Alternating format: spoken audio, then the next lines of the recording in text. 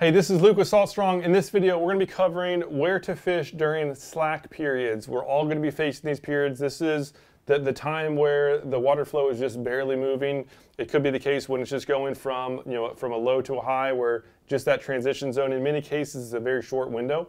As you can see here, this is a normal tide chart, and so it's just during the peaks. There's going to be a slack period where that water is not moving. However, there are some situations, particularly for those of us on the Gulf, who can have some really long periods of very little tidal flow, very little current flow, and that's something that we need to plan for. Just know, first of all, that you don't have to dodge these time periods. I used to if I saw this, I wouldn't even go fishing. I was out, the fish aren't going to be biting. There are still going to be some feeding fish during those time frames. We just have to put ourselves in the right spots and plan accordingly. Like this day in particular, I actually caught some really good fish. I caught a slam in this short window. That was the only time I could fish that day. I went ahead and went out there and had a great time. So just wanted to highlight the things to look for during the slack period. So a question came in, I thought was an excellent question, and so thought it'd be fun to make a video response to it. So first tip is just to find some sort of moving water. Find the maximum current flow. If there's just a little bit of action, that's going to help.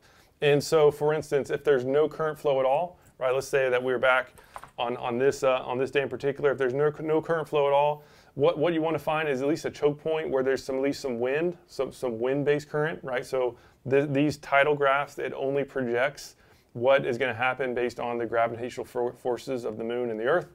And so if you just factor in the wind, right, the wind can still be pushing water. If you have recent rainfall, that can still be pushing water out into the bays. And so just look for any sort of constriction points where there's like wind blowing through two little islands. That's going to be a constriction zone where that water is going to push through, and although it won't be strong, it's going to be at least better than nothing.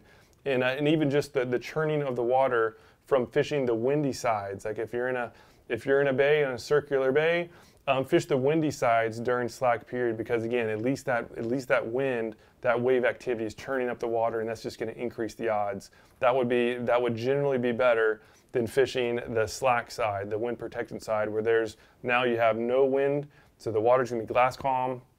There's no tidal, there's no current flow, and that's going to be a really tricky situation to catch fish. Again, in most situations, there's never a one size fits all. This is just some tips to put yourself in the right spot at the right time. So in fishing this sort of situation, put a big focus on the wind. And just think about what that wind is doing. Is it pushing bait fish up against the shoreline? Or again, as I said before, if there's two islands, is it pushing water through the cut between those two islands? In most cases, that'll be a yes, and that's going to be a very good type of spot to fish. And so if you're fishing an area with more normalized tides, another tip to do, especially if you're on a boat, is to target the passes and inlets during the slack periods, because in many cases, those passes and inlets during the peak current zone, during the biggest slope of the line, that in many cases, those inlets and passes are actually really tough to fish. The water's just cranking through there. It's just too fast. It's just not manageable. And in many cases, right before and after the slack periods is actually going to be the best bite. So what I like to do in a situation like this is I'll be up on the flats, at least relatively close to a pass or an inlet. I'll be up on the flats, targeting and taking advantage of the feeding fish during the max current flow. And then I'll shift out. Once that current flow starts dying off, I'll then shift out to the pass or the inlet. I'm actually going into the tide, so I'm going to shorten the slack period.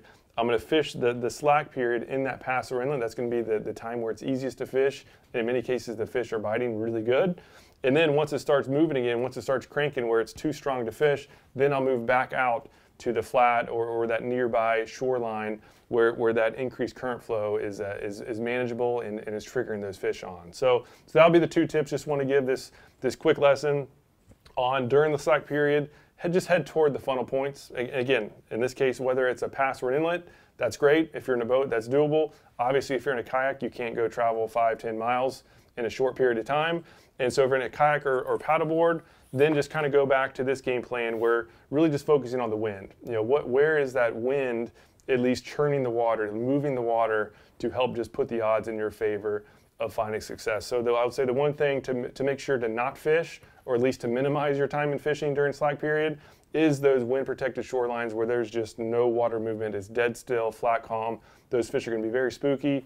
They're not going to be very aggressive, and so your time would be best used in most cases in that windy zone, or at least that wind-blown zone, or in those funnel points, as I mentioned. So that's it for now. Just want to leave this quick tip. If you have any other suggestions on how to fish the slack periods, whether it's a normal slack, where it's just going to be like 30 minutes or so to an hour, or the long, slow slack period days where for a long period of time that water's not moving. I'd love to hear your tips. If you have any feedback, questions, leave the comment section down below. And if you're new to Salt Strong, just know that we're the best online fishing club in America, because we actually guarantee you'll be catching more fish while saving time and money. We do this through our premium education, our exclusive insider community, and huge discounts on all the tackle you need. To learn more, go to saltstrong.com. Otherwise, hope to see you again soon.